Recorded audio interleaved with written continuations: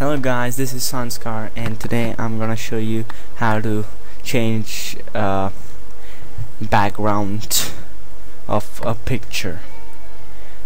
I have here a photo of Daniel Radcliffe in a Harry Potter poster, and here's an abstract background. So I'm gonna use both these pictures out here.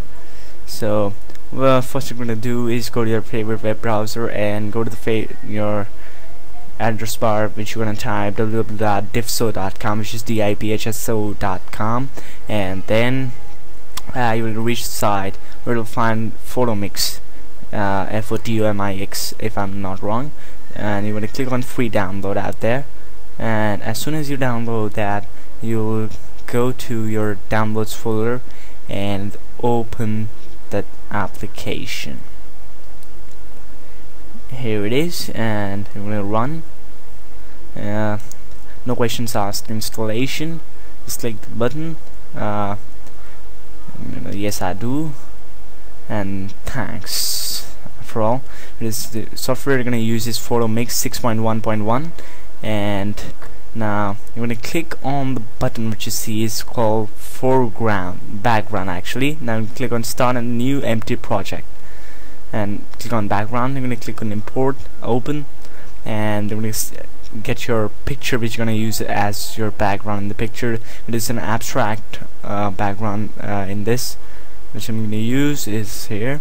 And I'm gonna click on the foreground button, and I'm gonna click on import and get the picture which you're gonna use as your foreground. I'm gonna use a picture of Daniel Radcliffe, which I showed you already. Yeah, there's a lot of Phoenix poster, and now I'm going to use a tool called eraser. We're going to see, yeah, here's an eraser, and you can increase or decrease the brush size according to your convenience, and you can also change the color. You just have to leave that space in which Daniel Radcliffe's body is out there, and except that I'm gonna select all of it so that it disappears. So it'll take a bit of time. You can zoom in also with the bar below the picture. You can see. If you can't, I just want to show you. It's just below, yeah, here. And you just zoom in and zoom out to the picture. You just for accuracy, this zoom button has been provided, and you can change the color also so that you see there's no mistakes in the erasing part you've done. What I feel is now is more than enough if you're not a professional graphic editor. Now click on composition, and you're gonna find something like this. Now we'll resize it with bottom right.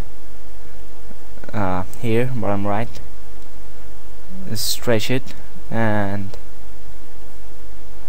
you can just get it. Yeah. Now after you've done that, you're gonna click on finish.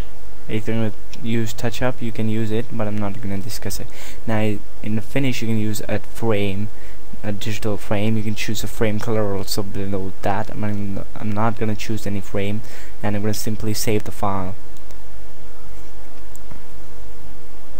onto the desktop. And as I do that, this finishes up this tutorial. Thanks for watching.